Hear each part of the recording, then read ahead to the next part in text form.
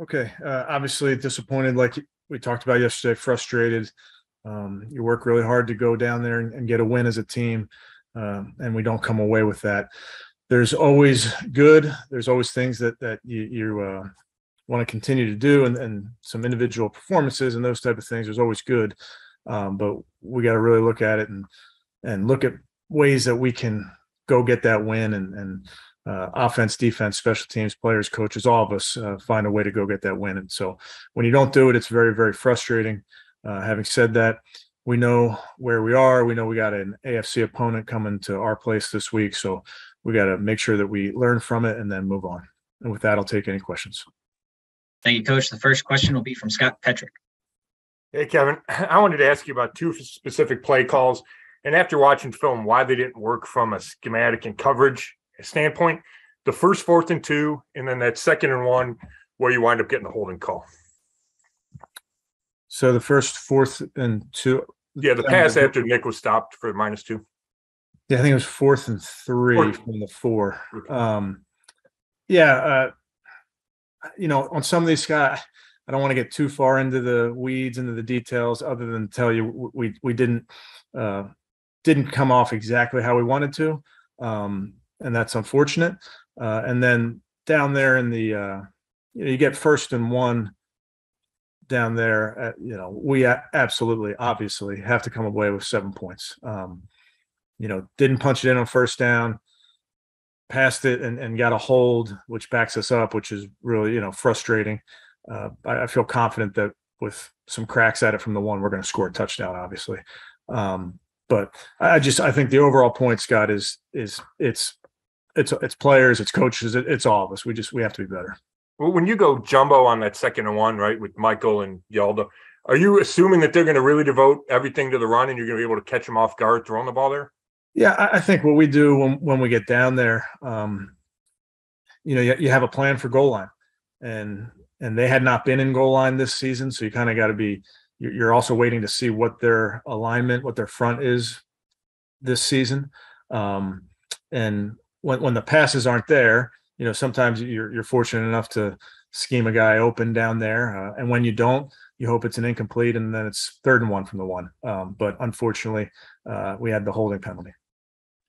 Thanks, Scott. Mary Kay Cabot is next. Kevin, can you kind of give us what you think the outlook might be for Miles and Jadeveon heading into this week? Yeah, I think we need to get to Wednesday, Mary Kay, and then kind of take in information as we go and see how those guys feel, see how they look. But until we get to Wednesday, I think it's probably premature. There was a report that Miles is going to be bothered by this AC joint sprain for 2 to 4 weeks. Can you say if that's accurate, and does that necessarily mean that he would need to miss more time with that, or is that up in the air? Yeah, I don't know about that specific report, Mary Kay.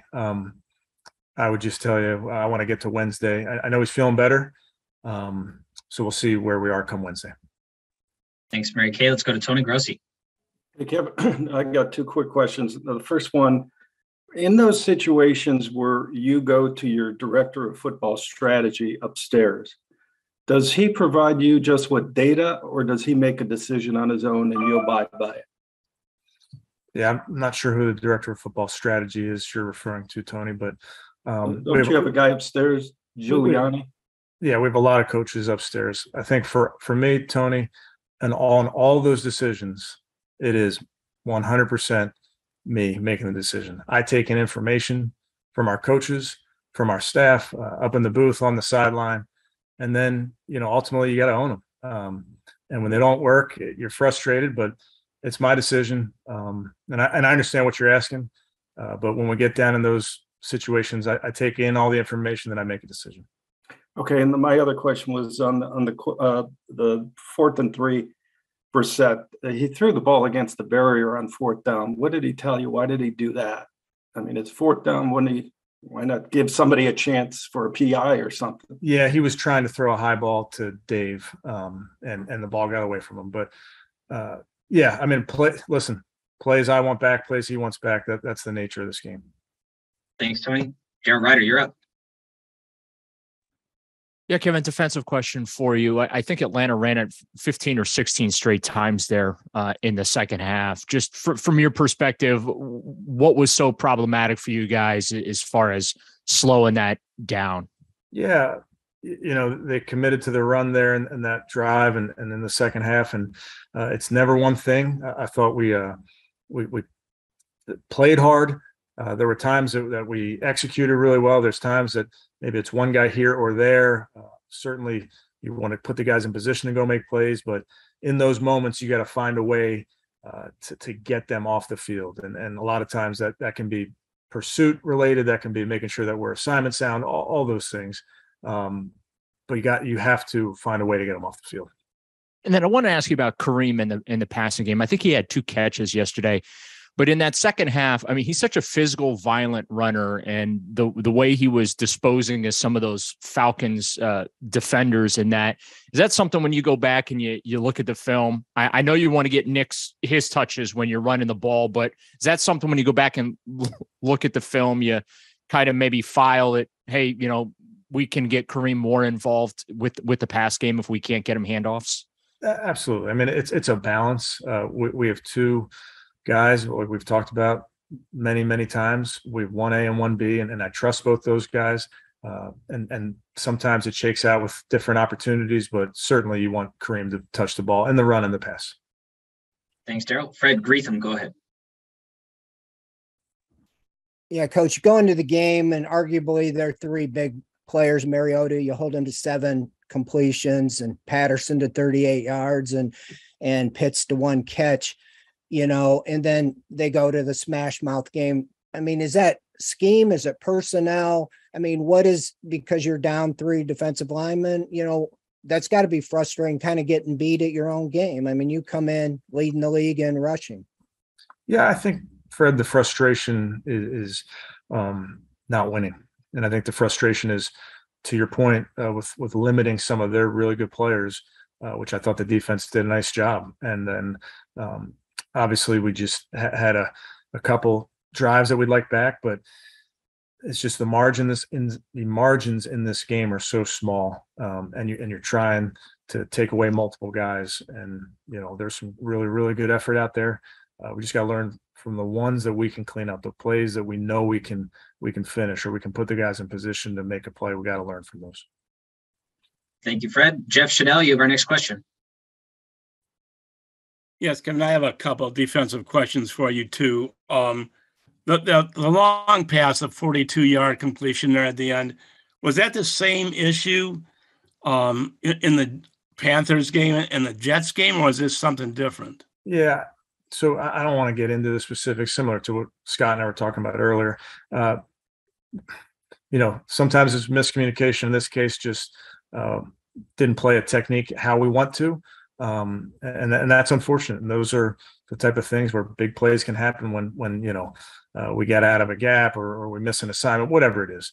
But the bottom line is we own this as a team. We own the wins as a team. We own the losses as a team. And similarly, players and coaches, there's plenty of stuff that we can all clean up.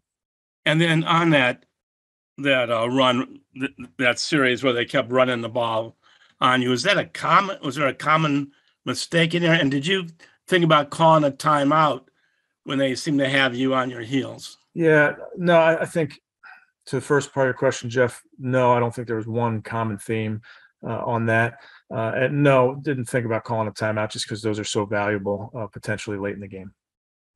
Thank you, Jeff. Back to Scott Petrick. Hey, Kevin, the screen game for you is usually really effective. Why do you think it wasn't yesterday? Yeah, that's part of the frustration for me. I got to put the guys in position. It felt like there were some opportunities there. That give them credit, they made plays, and that's really the truth. And on that 2nd and 11, where you tried to get it to Kareem after the holding penalty, does Jacoby have to figure out a way to get on the ball? I know there was pressure there, but it looked like it was going to go for a touchdown. Yeah, honestly, Scott, it's way easier said than done. I don't want to be something that's obvious. We're trying to complete it to him, but these defenders are long, so we couldn't get it done in that play. But that's easier said than done. Thank you, Scott. Mary Kay Cabot, you're up. Yeah, Kevin, on Jacoby's pick at the end. I mean, it looked like there could have been some other guys open on that. I mean, do you think that he was just maybe pressing too hard, trying to do too much, and did the only thing he really couldn't do there? Yeah, again, I'm sure you guys will talk to Jacoby. I know it's a play he wants back. He's trying to make a play for this team, which we appreciate. He fights like crazy. We've seen him in a 2-minute make some big throws for us to help us go win a game earlier this year. So just a tough play. Okay, thanks. Thanks, Mary Kay. Tony Grossi, go ahead.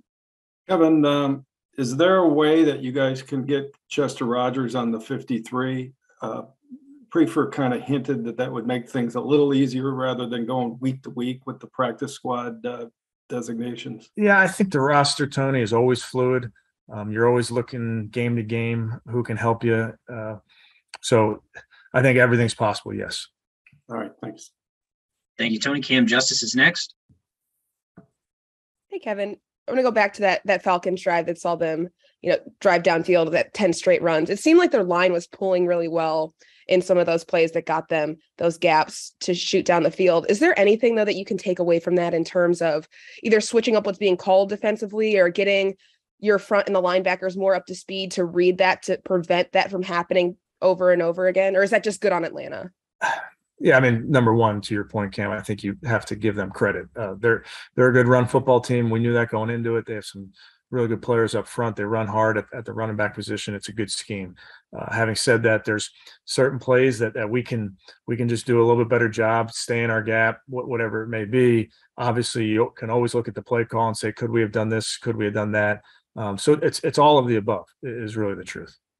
Did you feel like the injuries that you had to the defensive line and that pass rush, maybe not having it from Myles Garrett and Jadeveon Clowney, maybe impacted the other layers of your defense at all? I mean, listen, you want your players out there and all those type of things, but we have a ton of confidence in the guys that were playing yesterday. Thank you, Cam. We'll take two more for Coach Tom Withers, Mary Kay Cabot. Tom?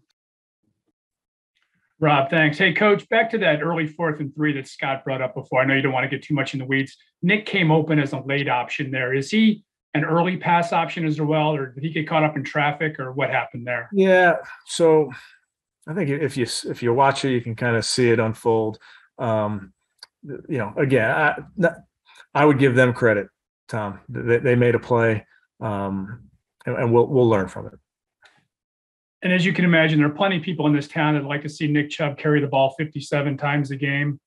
Were you satisfied with his number of touches yesterday and the way you were able to use him, particularly on the last drive? People are talking a lot about why he's not on the field there.